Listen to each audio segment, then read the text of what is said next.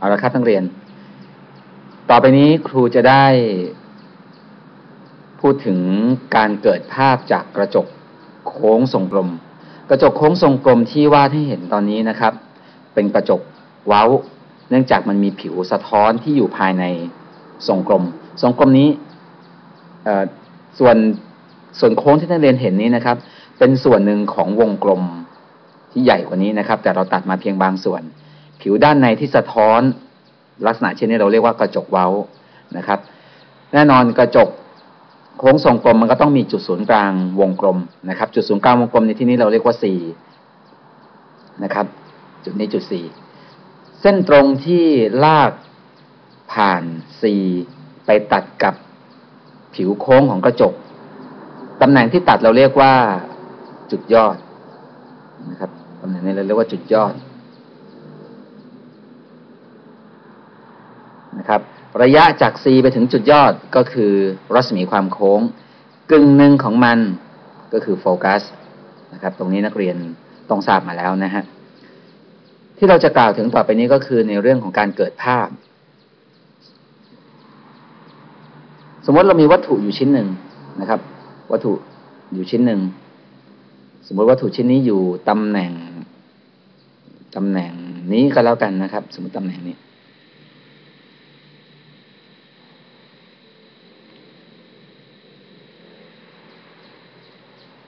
นะครับหลักการวาดภาพก็ง่ายๆเลยเราจะเลือกรังสีที่วาดอยู่2 เส้น 3 เส้นเนี่ยนะครับที่จะแสดงให้ดูตอนนี้มี3 เส้นเส้นแรกนะครับเส้นที่จะแสดงให้ดูแบบนี้ให้นักเรียนพิจารณาเป็นสีจะเลือกสีแดงนะครับเส้นแรกให้นักเรียนลากรังสีที่ขนานกับแกนมุกสำคัญนะครับก็คือเส้นนี้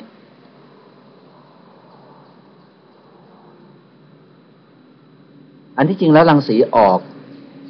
ในทุกทิศทุกทางนะครับแต่เราจะเลือกวาดเพียงบางเส้นเท่านั้นนี่คือเส้นแรกที่เราเลือกวาดเมื่อรังสีนี้ไปกระทบกับ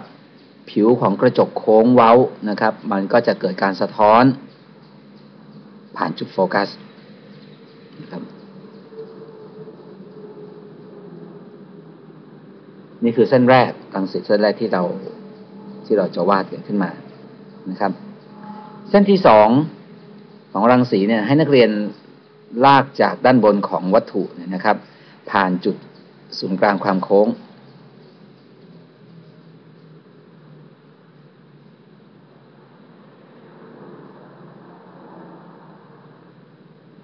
รังสีตกกระทบที่ผ่านจุดศูนย์กลางความโค้งเนี่ยนะครับมันก็จะสะท้อนผ่านจุดศูนย์กลางความโค้งออกไปนะครับ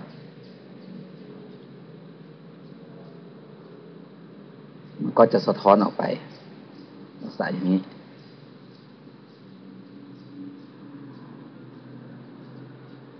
นะครับ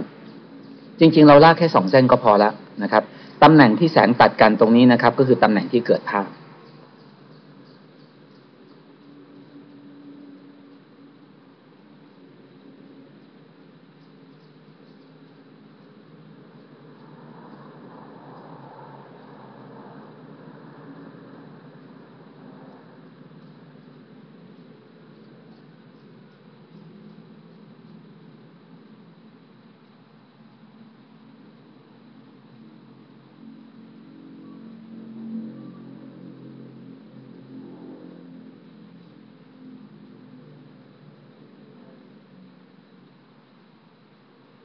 สีน้ำเงินนะครับคือสีที่แสดงถึงภาพนะครับภาพก็จะเกิดที่ตำแหน่งนี้อันที่จริงนักเรียนอาจจะลองวาดรังสีสักเส้นหนึ่งนะครับเส้นนี้ที่แนะนำก็คือให้นักเรียนลากรังสีผ่านจุดโฟกัสนะครับ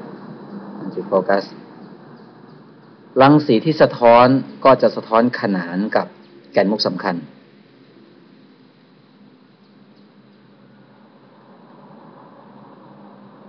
เส้นนี้นะครับสรุปก็คือว่ารังสีที่ออกจากตำแหน่งของวัตถุตำแหน่งหนึ่งเนี่ยนะครับไม่ว่ามันจะไปกระทบกับกระจกเว้าบริเวณใดมันจะสะท้อนตัดกันที่ตำแหน่งหนึ่งเสมอตำแหน่งนี้ก็คือตำแหน่งที่เกิดภาพนั่นเองสมมติว่า เราให้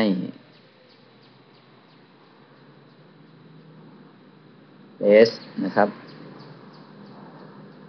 s คือระยะภาพโทษครับระยะวัตถุ s คือระยะวัตถุเพราะฉะนั้นตัวนี้คือ s นี่คือ s นะครับส่วน s' ให้เป็นระยะภาพก็อยู่ตรงนี้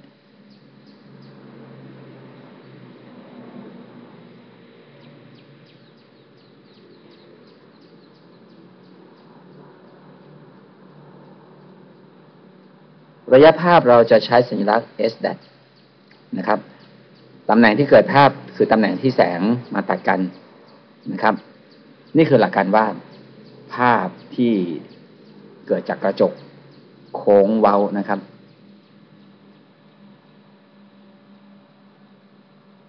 ทีนี้หลักการเช่นนี้เราสามารถนำไปใช้กับตำแหน่งวัตถุตำแหน่งอื่นๆได้ทั้งหมดเลยนะครับเดี๋ยวครูจะแสดงให้ดูนะฮะเอาละสมมติว่าตอนนี้ครูล้างภาพใหม่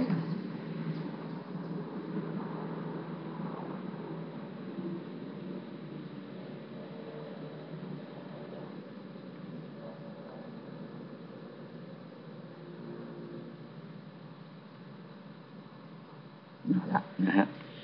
ทีนี้สมมติว่าวัตถุอยู่ตำแหน่งนี้วัตถุให้เป็นสีเขียวนะครับเราจะใช้หลักการเหมือนเมื่อสักครู่นี้นะครับในการที่จะระบุตำแหน่งที่เกิดภาพเราก็วาดรังสีเส้นหนึ่งขึ้นมาก่อนเส้นแรกเลยนะครับก็คือเส้นที่ขนานกับแกนมุกสำคัญเส้นนี้ก็จะสะท้อนผ่านจุดโฟกัส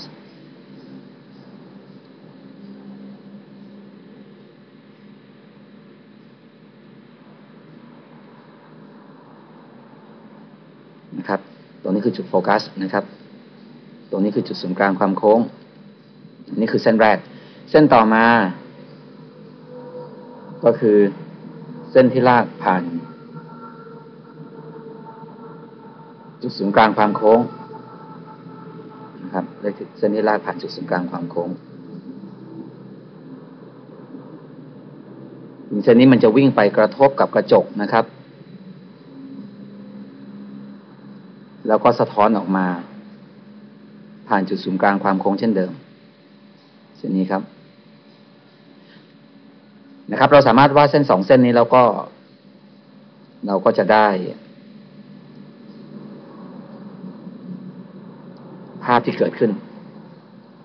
ภาพสมมติเราให้เป็นสีน้ำเงินนะครับนี่คือภาพที่เกิดขึ้น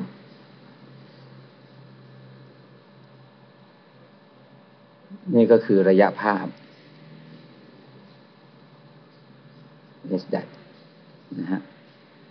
ตัวนี้ก็คือระยะวัตถุ s นะครับ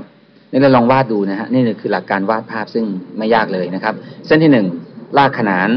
แกนมุกสำคัญสะท้อนผ่านจุดโฟกัสเส้นที่2ลากผ่านจุดศูนย์กลางความโค้งนะครับรังสีตัดกันที่ตรงไหนตรงนั้นคือตำแหน่งที่เกิดภาพถ้าไม่ตัดกันก็แปลว่าไม่เกิดภาพนะครับหรือถ้ามันไปตัดกันหลังกระจกก็แปลว่าภาพนั้นเป็นภาพเสมือนกรณีนี้แสงตัดกันจริงมันก็เกิดเป็นภาพจริงนะครับนี่เป็นภาพจริงนะครับเอาหลักการนี้ไปลองทำอื่นๆดูนะฮะ